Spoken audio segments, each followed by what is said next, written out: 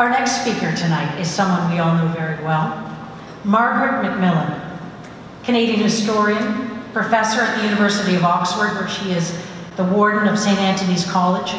She's a former Provost of Trinity College, professor of history at the University of Toronto, and previously at Ryerson University, a leading expert on history and international relations. She's a commentator in the media. We see her regularly.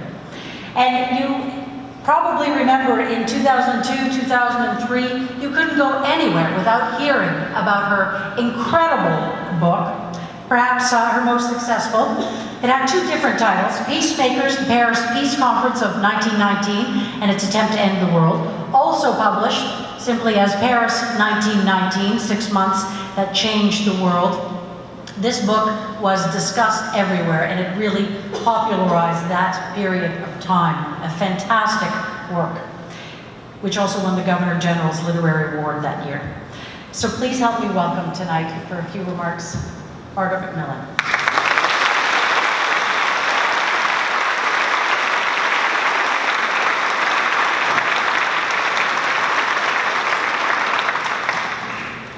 Mesdames, Messieurs, ladies and gentlemen, I'm delighted to be here to join in this very important commemoration, both because it is an important moment in Canada's history, but I think more generally it's important that we remember the great events that have shaped the world in which we live. Important for us all, wherever we live, to remember our histories and to have a sense of the past. And I'd also like to congratulate the Friends of the Canadian War Museum for the fantastic job they've done in organizing it tonight, having it in this wonderful space. And I was very lucky I was able to go around with the director and see the special Vimy exhibition. And if you haven't seen it yet, it really is wonderful and very challenging, because it's designed to make you think about what's happening today as well, about how we remember the past and how we commemorate those who have died. I care deeply about the history of this country because I think history is important, and I think Canada is, of course, my country. I also think it's a very special sort of place. Our identity in Canada is made of many different strands, which are woven together over time. The land, of course, this large, beautiful, rich, complicated land. The many peoples who have made up the Canadian tapestry, from the First Nations to the most recent refugees who have come here from Syria. We have many stories in our Canadian past. Not all of them are good ones. We must remember our dark moments as well, but I think, having said that, I think we have a lot to be proud of. We have built a peaceful country, largely through peaceful means. We have evolved as a nation and a state over many years, not without difficulties. It's not always been an easy process, but we have evolved and we've managed to settle our differences peacefully. And I think that is very important. We have moved from being a set of colonies to being a fully independent nation. We sometimes argue about what the stories in our past mean, and I think that's nothing to be ashamed of. I think we ought to discuss what our past means. We ought to be prepared to look at it in different ways. I've just come back to Canada from the UK, and I've been the discussion in the media about the recent series the CBC has been showing on the history of Canada.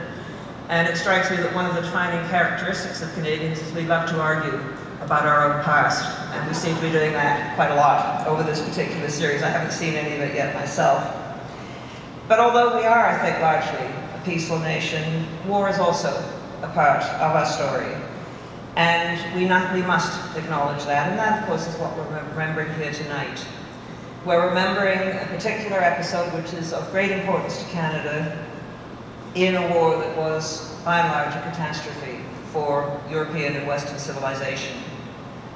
As you probably know, those who went into the war in 1914, the generals, the politicians, I think also many members of the public, thought that the war would be a short one, thought that there would be a series of battles, some sort of decisive victory, and then everyone would sit down and talk about peace, and the world would go on as it always had.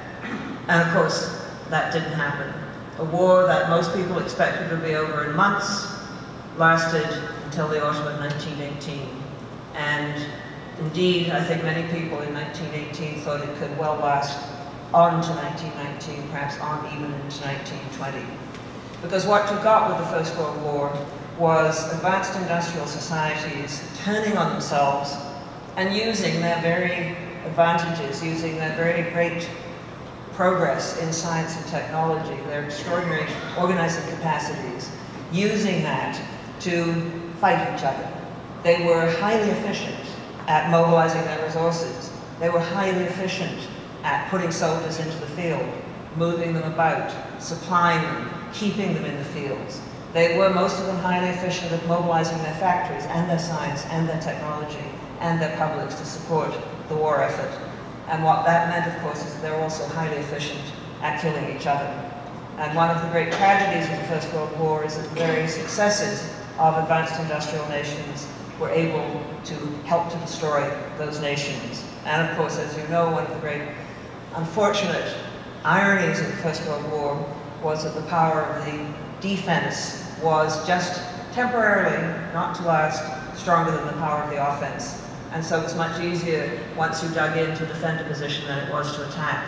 And to attack a well-defended position was something that time and time again, the generals on both sides tried in the First World War, and time again, they failed until the very end of the war. Which was why I think, again, this makes Vimy important, because in what was a dark year, Vimy showed that it was possible to attack and was possible to seize territory from the enemy. 1917 was a dark year in what was a very dark war. The war was a stalemate. It was drawing in more and more countries. Young men were coming and had been coming from around the world to fight in the war, including, of course, a great many Canadians, Australians, New Zealanders, Indians, Africans. And some of you will have been to the Menin Gate at Ypres. And one of the things that will strike you, and has struck you, I'm sure, if you sit there and you look at the names on that gate, is where they come from. They literally come from around the world.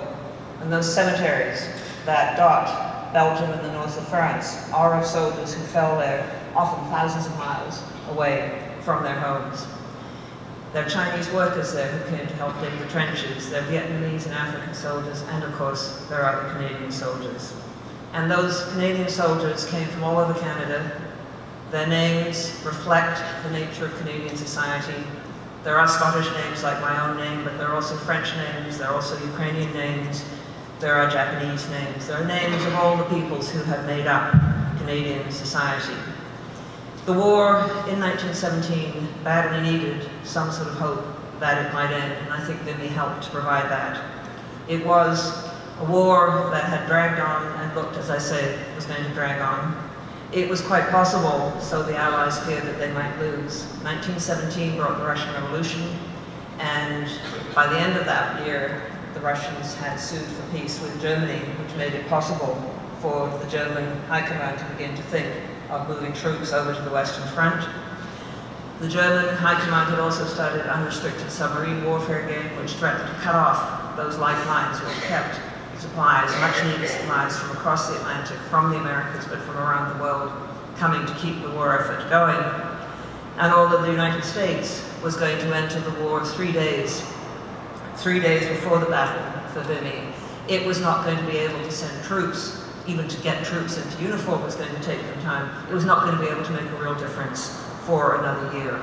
And so, as people, the publics, the planners, the politicians looked at the war in 1917, from the Allied side, the prospect was bleak.